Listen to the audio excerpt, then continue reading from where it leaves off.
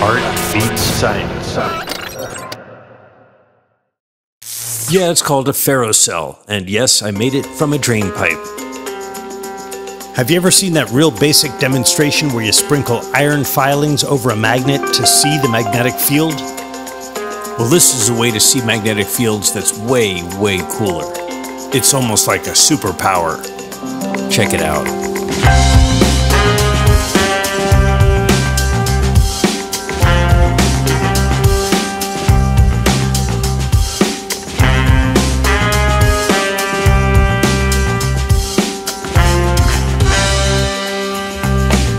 The Ferrocell is basically a light box with two glass plates that have a magnetic fluid in between.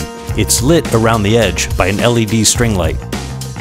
You can place the magnet on top of the glass or underneath and see what is almost like a three-dimensional view of the magnetic field.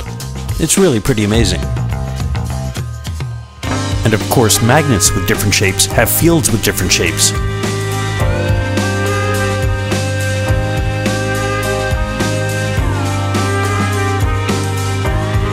Here's an assembly of magnets with their north and south poles in a checkerboard pattern. You can see how the fields interact with each other in a really complex way.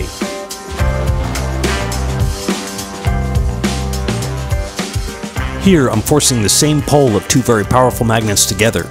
It seems to create a third phantom pole in the middle. You see that extra black spot? As I force them together more, the black spots seem to merge. This takes a lot of force and is fairly dangerous. Don't do this! With these powerful magnets.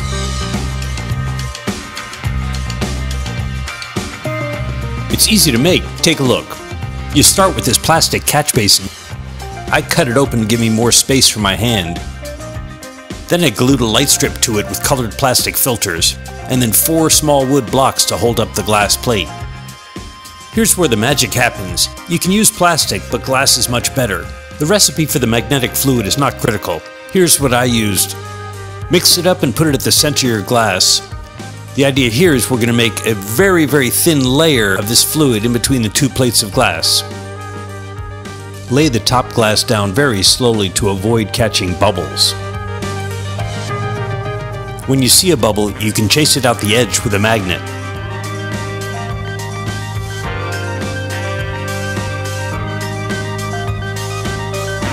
When you're done, it should look slightly transparent and even.